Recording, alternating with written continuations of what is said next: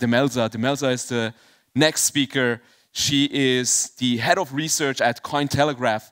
And for those of you who don't know, CoinTelegraph is basically, I don't know, the Financial Times of blockchain, Bitcoin, kind of like the Financial Times in the crypto industry. And she's holding a presentation on how blockchain enables new economies. Demelza, the stage is yours. Thank you, Zani. Okay, well, thanks a lot, Julian, for getting everybody prepared and getting everyone on the same page. And thank you, Zani, for having me. Yeah, this is a great opportunity. And I mean, basically, my name is Demelza Hayes, and I am the Director of Research at CoinTelegraph. That is the largest cryptocurrency media company in the world. We get about 17 million views per month.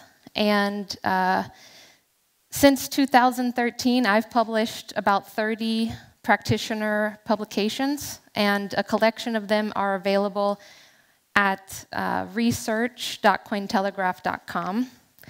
I'm also launching a new and exciting, actively managed cryptocurrency certificate with a local family office here in Zurich called Zeltner & Co. So I'm also really excited about that opportunity. Okay, so we're all here for one reason today, and that's because we are witnessing the complete reformation of our monetary order that has been in place for the last 80 years.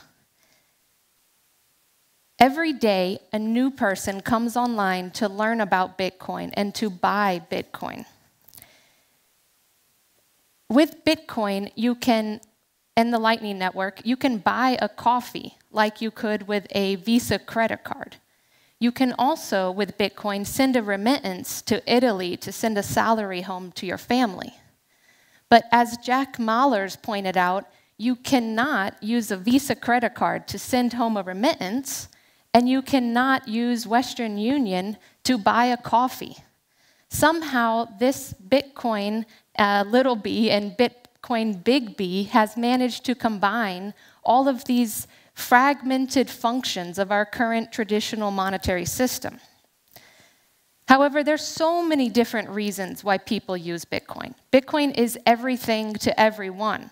So, you know, Bitcoin basically would allow you to leave a country with all of your wealth in your pocket, with a 16-word passphrase in your brain if you can't keep your Trezor or Ledger or paper wallet in your wallet. Bitcoin would also allow corporations to store assets offshore. Bitcoin would allow for the Vatican to get their missions that are on the farthest edges of the globe, that are unbanked. It allowed them to get resources to them so that they can buy goods and services and food and supplies. Bitcoin would allow a government to take back control of their reserve assets if they don't want to have those reserve assets stored with a foreign power that might be able to freeze those assets. There's a million reasons why people use Bitcoin, and for every person, it's different. And every day, a new person, a new company, and a new government comes online to learn about Bitcoin and to buy Bitcoin. And the question is, do you want to buy Bitcoin before they come or after they come? Because it is a network, right? And networks all work the same way. The early entrants have the most to gain, and the latest people that join the network have the most to lose.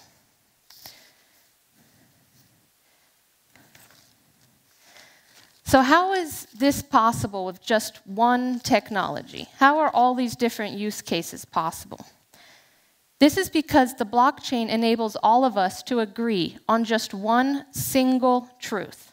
It doesn't matter what your political opinion is. It doesn't matter what language you speak. It doesn't matter how old you are. We all know which accounts hold how much Bitcoin. Being able to agree on a decentralized and single truth will lead to all financial assets eventually being held on the blockchain technology. This is my thesis. And why is this the case? This is the case because the blockchain technology basically allows financial assets to become digital bearer assets. Okay, so if you all recall basically how bearer assets used to work, you had your bond, you had your coupon, you could ship in your coupon and get your payments out to you. You didn't have to have anyone, verify who you were in order to get your coupon payment. If your grandma left the bonds in the attic and you got them and you had bonds on the railway in America and you could keep shipping those coupons in. And also cash is a type of bearer asset, right? I just give you the cash, it's settled, it's done. Nobody else has to clear that transaction, settle that transaction, approve that transaction. And that is what's happening with Bitcoin. And now imagine if we take that digital bearer asset capability and expand it to all financial assets, stocks, bonds, and everything else. So, due to this new ability to have non-confiscatable digital assets, the strength of our property rights has increased significantly. And this is why we are seeing a reformation of our monetary order. It is a renaissance of money that is going to bring the world back to sound money. And that is going to change everything, including our culture, I believe. Because our culture, I think, has followed a path over the last 50, 60 years across the globe correlated to interest rates that basically make you have a higher time preference. So all forms of assets that have weaker property rights are now going to have to compete with these assets that have higher property rights. And this is how the blockchain is creating new markets and new opportunities and enabling new economies. Now, there's many different economies that the blockchain has created, but I'm just going to touch on on three here. So the first market that comes to mind is the ability to have non-confiscatable digital bearer assets in the capital market. So the blockchain technology allows lenders and borrowers to meet from across the world and to basically clear and settle loans without any intermediaries. Right now, the global value of all fiat currencies, depending on how you measure that, if you look at the M3, is about 120 trillion.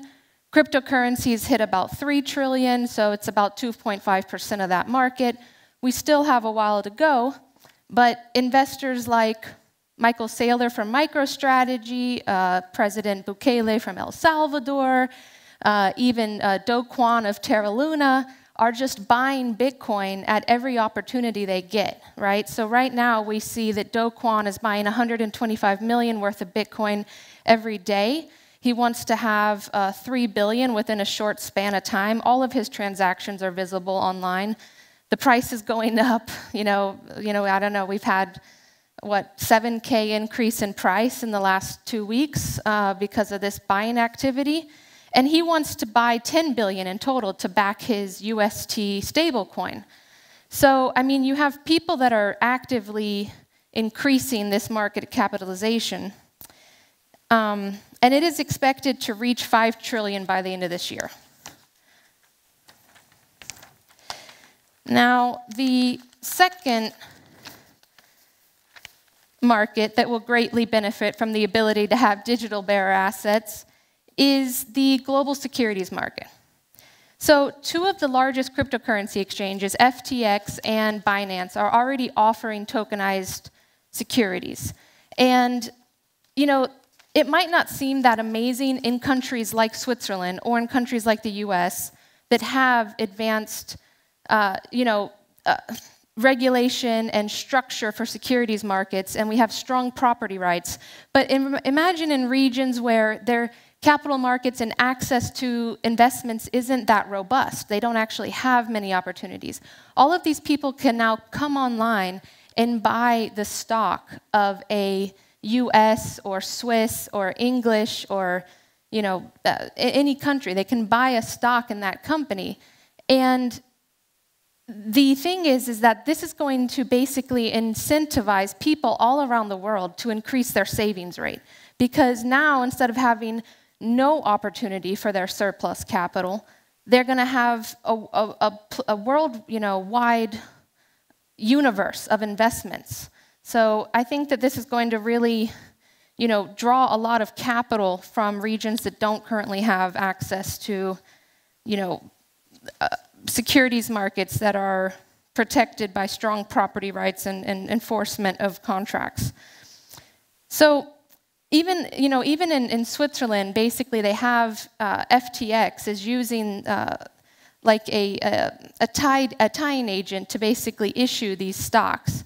And people might say, well, there's too many regulations, and my bank can't do this. My bank can't allow people to have digital bearer stocks.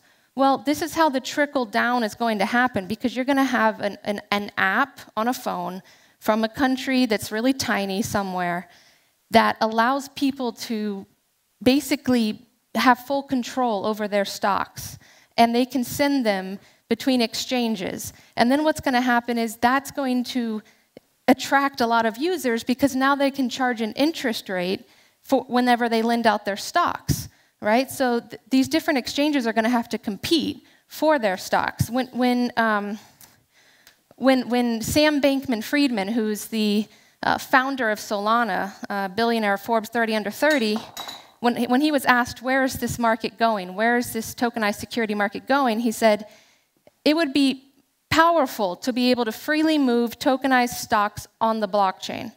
But as of now, FTX and the German financial services firm CM Equity do not support that. They remain on FTX, a tied agency to CM Equity. Of course, that's changed. They're now using Conco GmbH in Switzerland.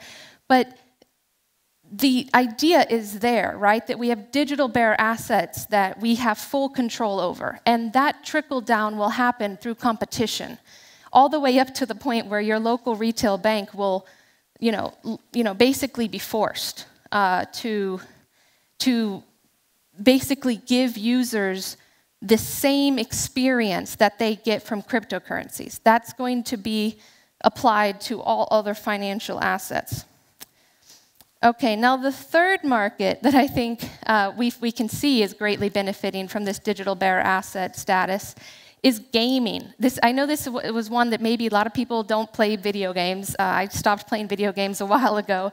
But it's actually created an entirely new market, because you have people that are in countries that have low wages, and they're spending 60 hours on a blockchain-based game, building up a sword or something like that. And then they're selling it to people in countries that have a higher, average wage.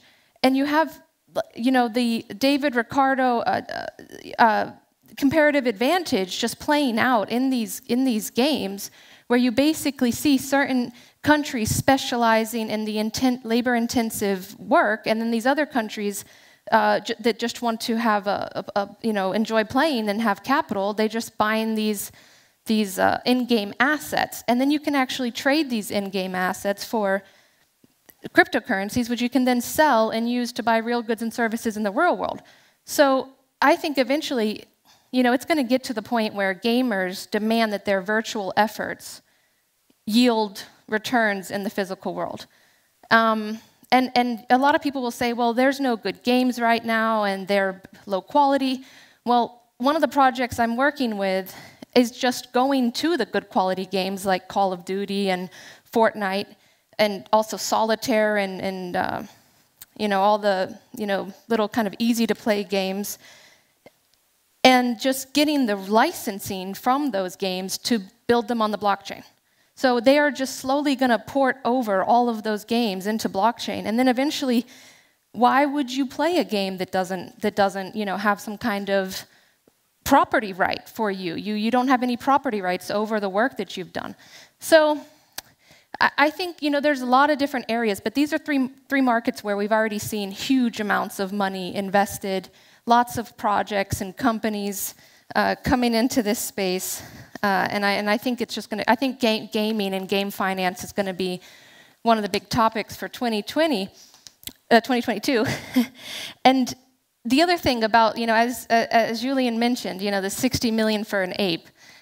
I know there's fans of NFTs here, and I wrote a report on NFTs earlier this year, but I don't think all that demand for that NFT is because people really want their Twitter avatar to be an ape. I think it's because it's a digital bearer asset. This is the first time we've had full control over our wealth. Not certainly during my generation. I haven't seen that. I don't even think during my dad's generation. Probably during my grandparents' generation, they had a lot more control over their wealth. But that was not part of my life until now. So I am happy to buy an NFT because I get access to a market that I wouldn't otherwise, right? I get access to new opportunities. So our estimate at CoinTelegraph is that approximately 100 million people use Bitcoin. Nearly 300 million people use cryptocurrency and blockchain technology. And Crypto.com, which is one of the largest cryptocurrency exchanges, estimates that about 1 billion people will be using crypto by the end of this year.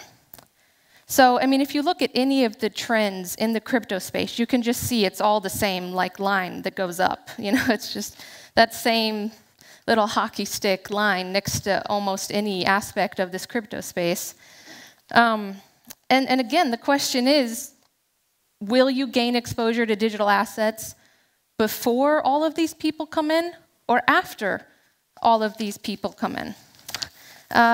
You know, in the future, I really think that my local bank will allow everyone to earn interest by lending out their cryptocurrencies. They will earn interest by lending out their tokenized Tesla stocks.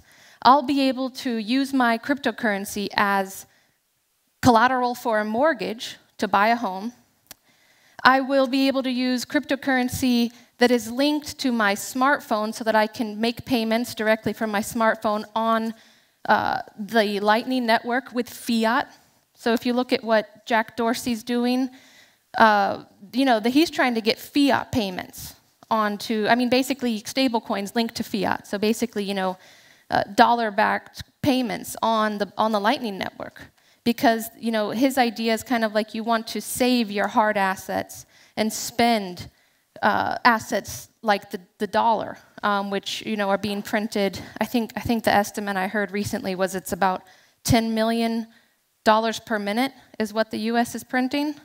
So fact check me on that, but that's what I recently read. It's a very high number. So yeah. So again, the question is you know, do you want to join this network and be part of the early entrants that benefit the most, or do you want to, you know, wait and see what happens and possibly lose out on further gains?